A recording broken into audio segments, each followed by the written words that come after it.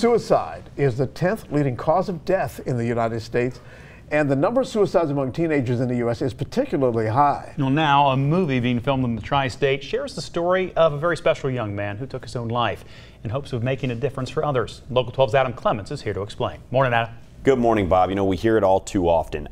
I didn't see the warning signs. He seemed okay. I never would have thought he would ever do something like that.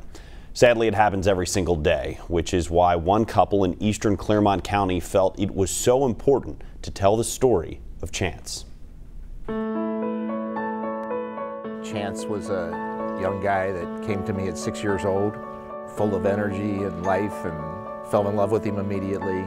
He was a fabulous baseball player, had legs like fire plugs, could run like the wind. Chance Smith was more than just a baseball player to his longtime coach, Mike Daly. He was like a son. He was special, just had higher highs and lower lows, and I felt his heart. Sadly, those lows became too much for Chance in his own heart. In February of 2012, the 16-year-old committed suicide.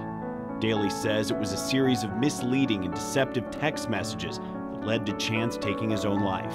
It'd be like if I borrowed your phone and sent somebody else a message from your phone, that person would think it came from you. And so some of that kind of stuff was going on.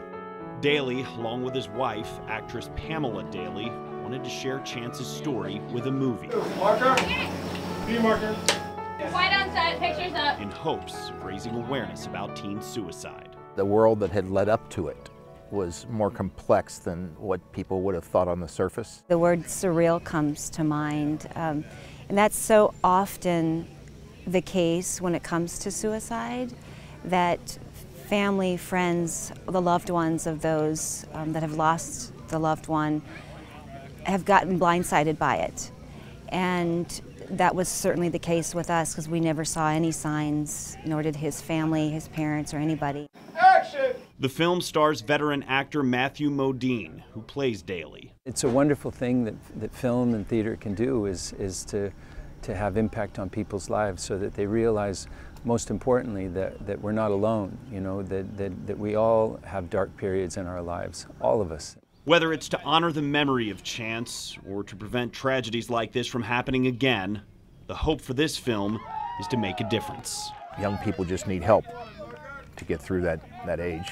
If we can just remember that we're not alone, and find opportunities to, you know, through our friendships, through our families, through, you know, spirituality, to find someone that can help you get through that period of darkness.